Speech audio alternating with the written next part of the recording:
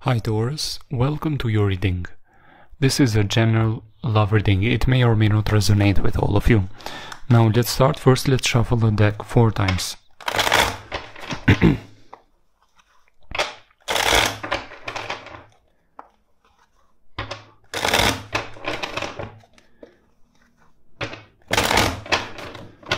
I will start with what happened in the past, what were the challenges and the problems, so you better know if this is your reading.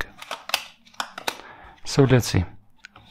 One partner was putting much focus mostly in the work and career, and it was causing, as a relationship in general, many headaches, being very anxious, stressed out in that connection.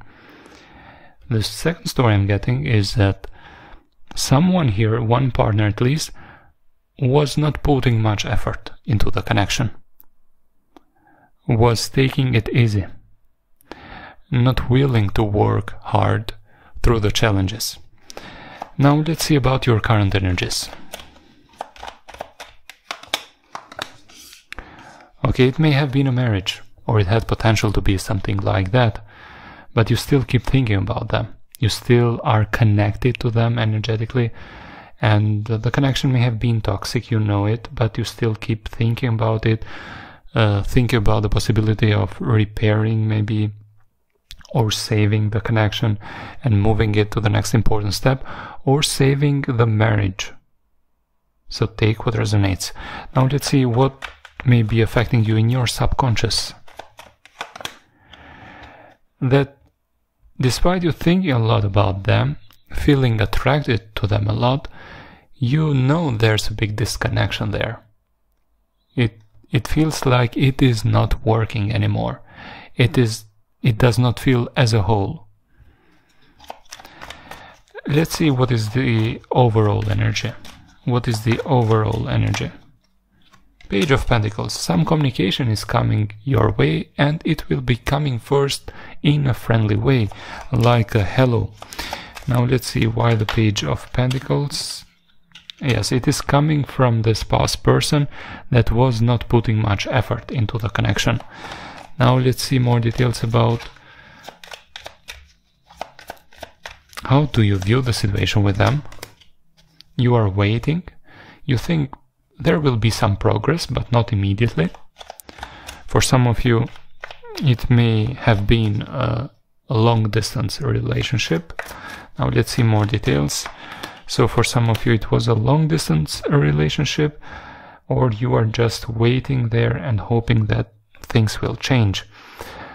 Now, what about your hope?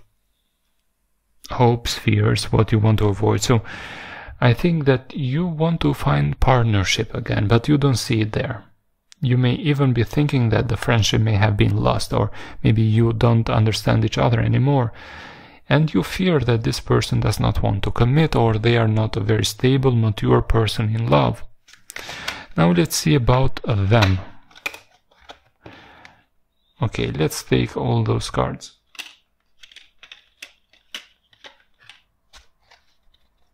At the bottom we have the Three of Swords in the reverse. It may have been a third-party situation for some of you. Now what about them? They are trying so hard to move away, give up. They are doing nothing. They just keep their feelings to themselves. They are focusing on their business, their money, their career.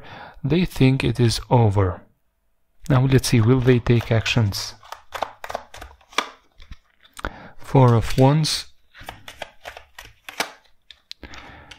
Three of Swords in the reverse, and the King of Cups. Okay, one day they want to come towards you and have a reunion, a happy reunion with you. But they want to do this when the healing has been done, when both of your hearts are healed from what happened in the past. For now, they are just moving. They keep moving away. They just continue moving away, but with the hope that one day, after the wounds have been healed, they will express some feelings and emotions. Now let's see more details. I want to continue this reading with more details in the extended.